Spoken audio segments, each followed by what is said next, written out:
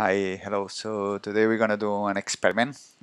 We're gonna try to create a 3D something out of an image, right, to a photo. So we're gonna do this turning one photo into a depth map. Whoops, depth map, right? And we're gonna do this step from photo to depth map with machine learning, right? Using one algorithm that's called MiDaS, which is monocular depth estimation, meaning that from one image, one point of view, it can recreate the depth map, the 3D. So a little bit of context. What's depth map? That's this. It's a representation of depth through a scale of colors, like in this in a gray scale, right? So if we take something like this, for example, what is closer to the camera is white, and what's farther is black. So then this, if you take it into a 3D application, then you can use it either to create volume, to create the shape, or for example, if you do this in video and you bring it to a to a software, you could apply depth of field in into the video, also into the image. So that's a very nice tool that's out there. It's a new toy, so we're gonna try to play with it. So here is it. It's in this page. It's made by. I wanna test it. I tested some months ago with version 1. Now in November 2020 was released the version 2. So let's see. That's a bit. That's what it does. Next. Right. So basically, it can take one image and turn it into this depth estimation. Right here. The first thing that we could do is well, the easy way. The easy way is use a package, a software or solution that already have this, so we don't need to install all the libraries and do it ourselves. So, for example, Runway, which is this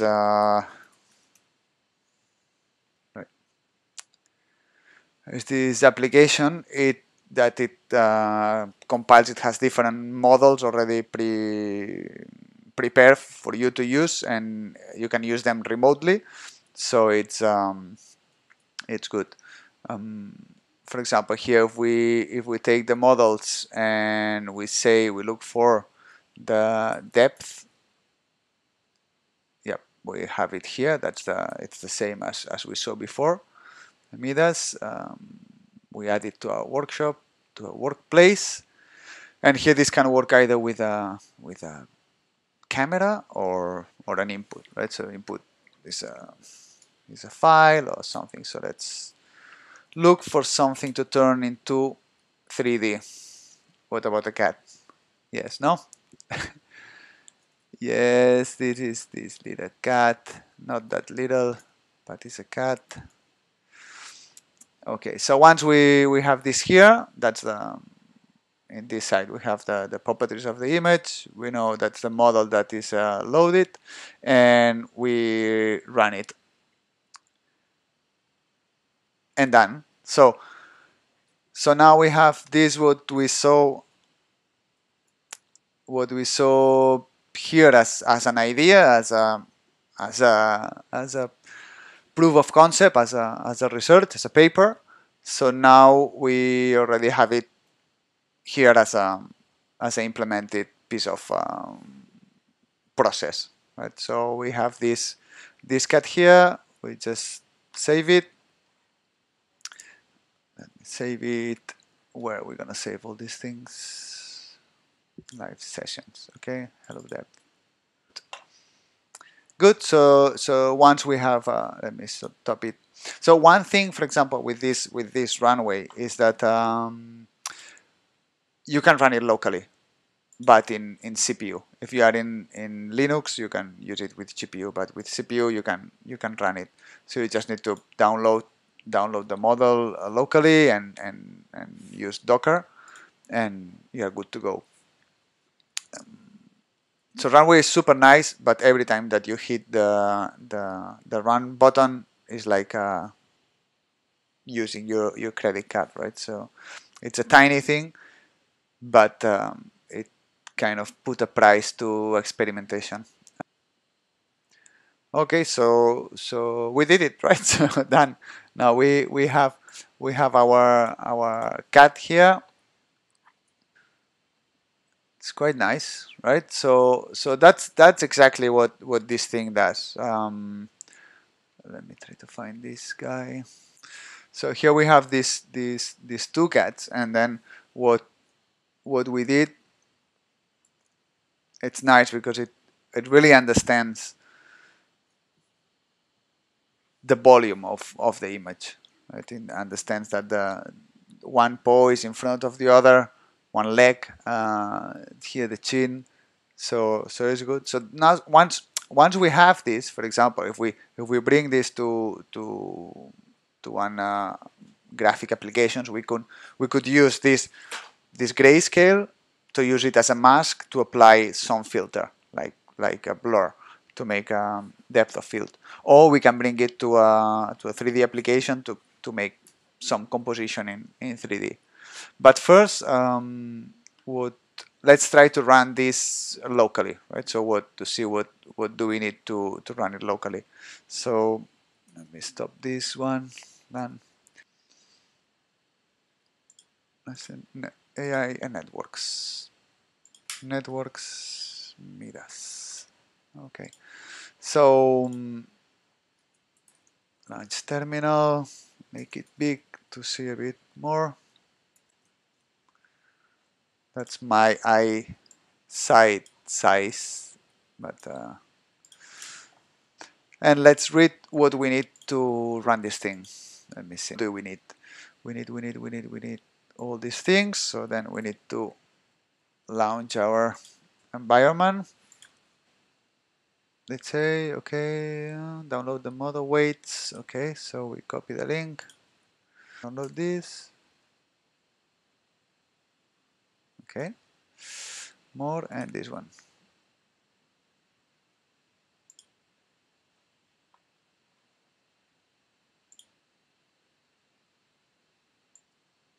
So now what we need to do is we need to put something on the input folder, which I already put. And once we run this thing, we're gonna have it on the output folder. Okay, first error, that's good. Something to dig.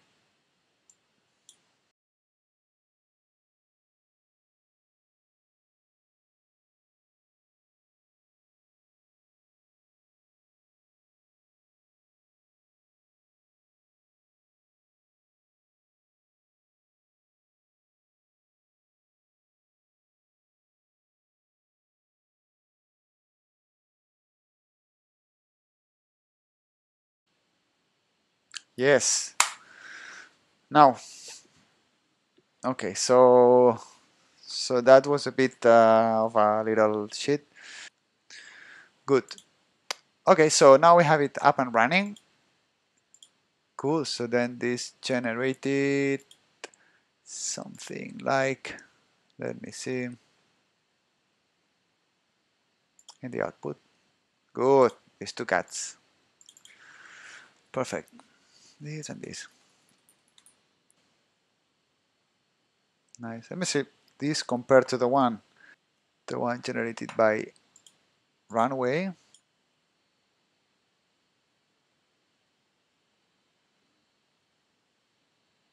Okay. Now we have a system locally that can do that. So it's good. So this means that if we add whatever we want here, so let's say lots of images, right? Let's see what generates this. Okay, let's wait. Good. So we have all the images here, and we want to see the output. We run it again. and we see it's quite fast, huh? Hey, nice. Got another one. The space, very nice. People, space. Wow, wow. Space is beautiful. The space is very nice. Space is very nice. The home is very nice also. Okay, so once we have something like this, and we wanna turn it into 3D, then we have different options. One nice way to do is we can launch Blender. We have it here. Okay, full screen. And let's see. So here we have it with a little bit of mistake. Forest. Yeah. So that's our Blender. And what we want to do is get rid of this, and then we want to add an image as plane, and what we want to add is exactly, let's say,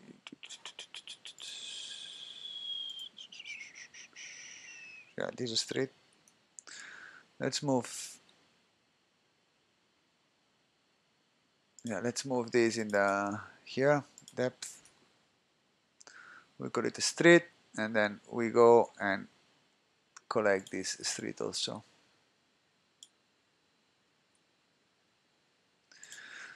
Good. So now we have both. We have this and this, this and this, this and this. Good. So we drop this image here, which yeah.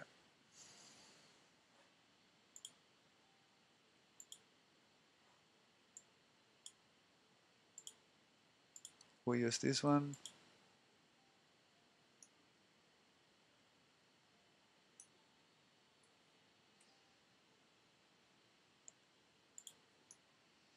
So now what we have here is this image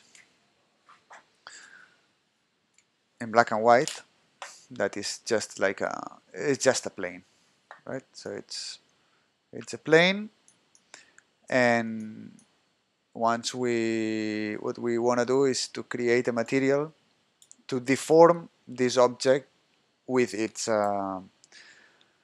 with depth, right? So there's different ways to do that. So one thing would be, let's say let's okay, yeah, let's do this. This material,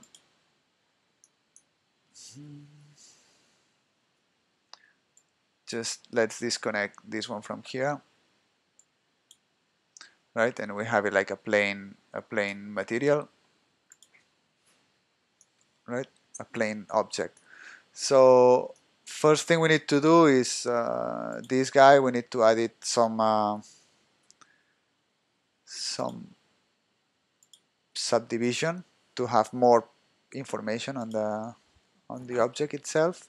So we want it simple, which want it just to multiply, and yeah, 5, right? So here we can see what we cannot see what we are doing because all is procedural, but we are doing it, right? So once we have this thing, we wanted to add another thing which is called displacement. Displace, and then displace we choose the image that we want,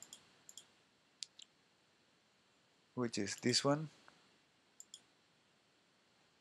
Is this one?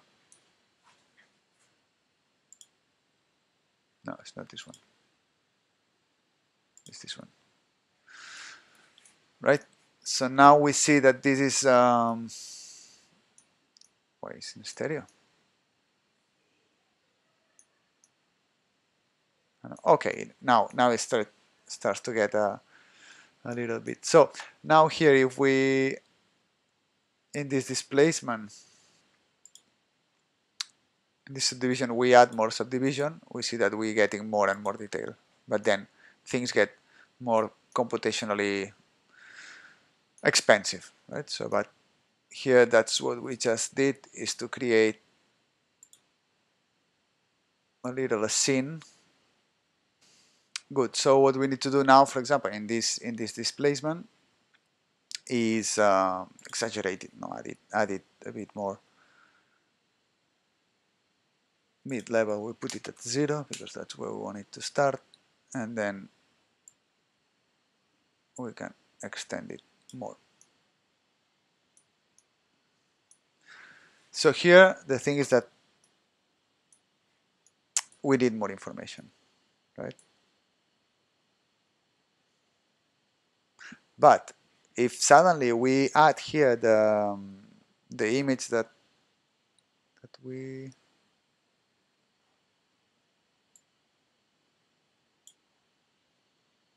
it's nice, huh?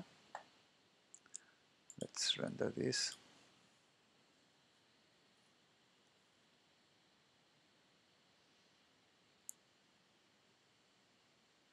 It's nice.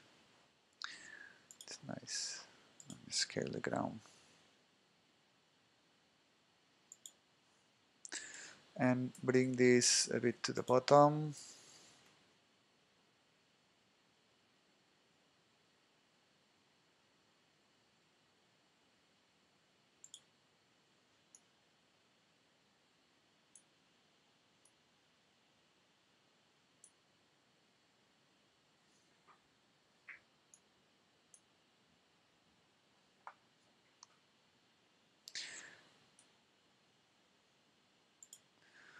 So if now, for example, we add a,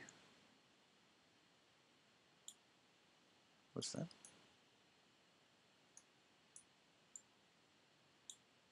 So that's what we got. So this is one way to do it, which is adding this subdivision, and the other way to do it, which we can maybe duplicate this. So another way to do this, so is okay, duplicate this material, street depth node. So is to don't have displacement as a modifier, to don't have this subdivision like this, and use an adaptive subdivision. So we go to experimental, and this one we tell it that we want our subdivision to be, please, our subdivision to be adaptive, and the dicing scale, let's say 0.1, and this is gonna subdivide as needed. And now we create a material that includes this, it includes a displacement,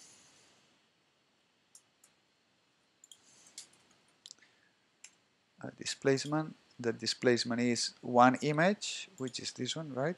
Let me see. Yes, this image. We want this image to go to high, and we call it that it's a non-color data, and then we plug this to the displacement, right? And this here already can see some detail, right? So now we're gonna tweak this thing. Okay, mid level is where this starts, which is 0. I want it at 0, and the scale, let's say 5. What happens? I think we need to go negative to do the same as we did before. So -10.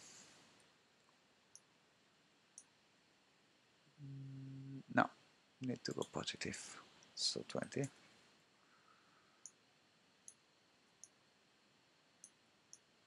All right. And one important thing is that in the material, we need to tell it that the displacement is displacement. So bump and displacement, both. And here it's a bit this crazy, exaggerated 1. Okay, so now we are using the same data, but because it's generating triangles on the fly, no, it's generating the triangles where we want them, the quality of this geometry is nicer. So that's a super easy way to create this diorama, right? So turn one image, this could be a person, could be something else, into a more surrounding thing, right? So let's put 2 to make it more depth. And now you are inside 1.5. So I prefer more this thing. It's more computationally intensive, but you know, that's okay. That's okay. so here again, if we go and we want to plug this the color in it, we can. And now we have our thing that, okay, let's try an experiment. Let's make it nighttime. So we go to our environment, go to the world, and I say that it's nighttime, right? And okay, now we don't have light and we only have this top light here, right? So make it smaller.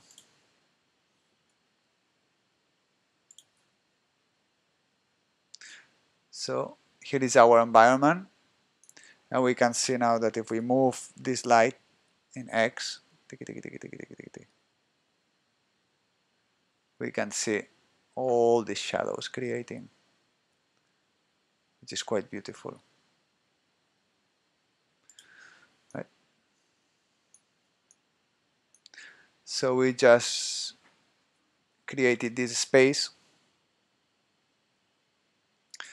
It looks very nice from outside, but and of course, I mean, you could do anything here, no? So it's up to your creative intention, but let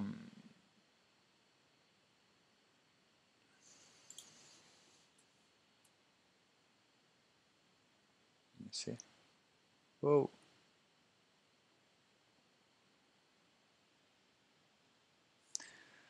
I really like the style when it's with without color, right? So because so we remove the color of this guy here,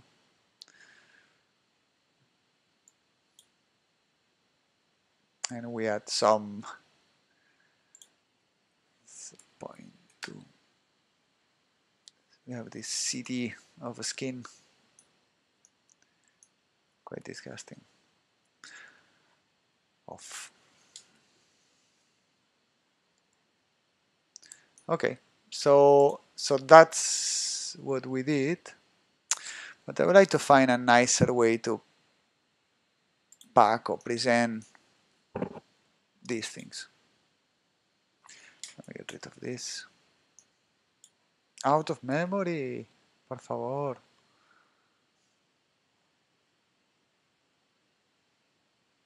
Okay, now.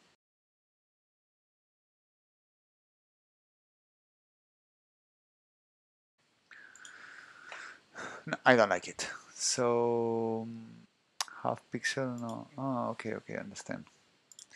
This is per pixel, so 1 pixel, okay. Good, render. Render nice, 100%.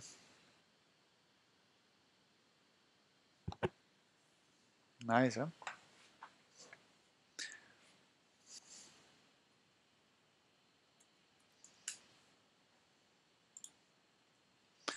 And now that we have this,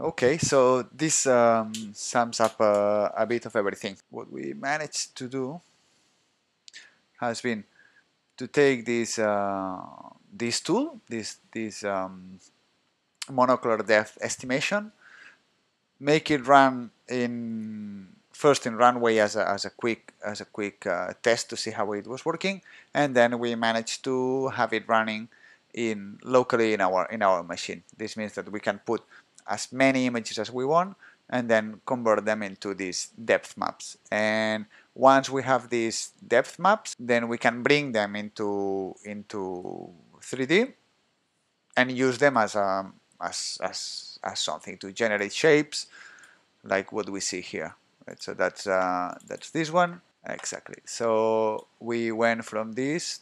Right. So we've been able to go from one image to generate the depth map and then use it in 3D. Good. Hope you like it. Bye.